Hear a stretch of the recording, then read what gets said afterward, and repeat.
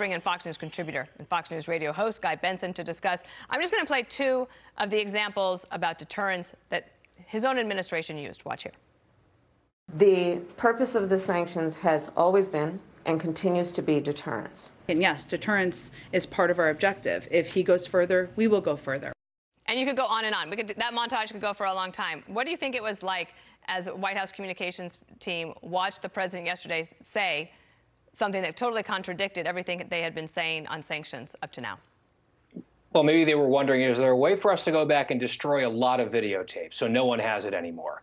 Because the vice president said what she said, the White House press secretary said what she said, the Secretary of State said what he said. Basically, every person speaking on behalf of this administration talked about sanctions through the prism of deterring Putin, and they were saying that it would deter Putin, the suite of sanctions.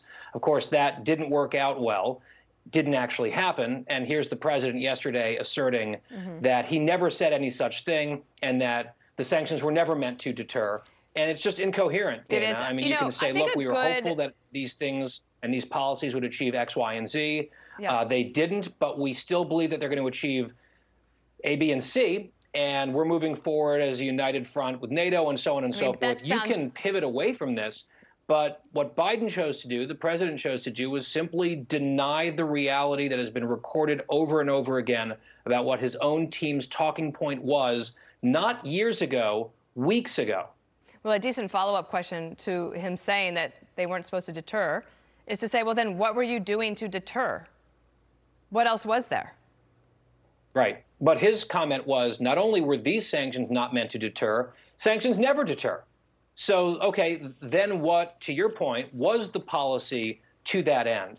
And I'm not sure he would have a great answer to that because it felt like he was flying by the seat of his pants on this answer, just like he was on the chemical weapons answer, where he said the United States would respond in kind, or NATO would respond in kind. If Russia used chemical weapons in Ukraine, what on earth does that mean? I think we need definite clarity on that as well.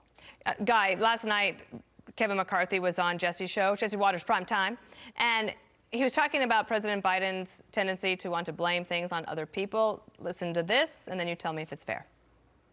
He wants to blame everything else for his failed policies, be it the border, be it the gas prices by denying us a pipeline but allowing Putin. And now he's saying the sanctions weren't there. But because of those actions, he entered another country. Guy? Yeah, look, the president has an approval rating in the low 40s on average for a reason. And the American people are hearing the excuses. They're not buying the excuses. And the president will be held accountable in the midterm elections, and his party will likely lose quite a few seats, to your previous discussion. Meanwhile, he's got people nipping at his heels from the left saying, oh, it's actually your fault. So he's getting a lot of blame. A lot of that is fair, but he's caught in the middle, and he seems at times a bit bewildered. Well, everyone's going to have to tune in to you at 3 p.m. For radio, which is an amazing show. It's a really good show. Check him out. Guy Benson, thank you. Have a good weekend.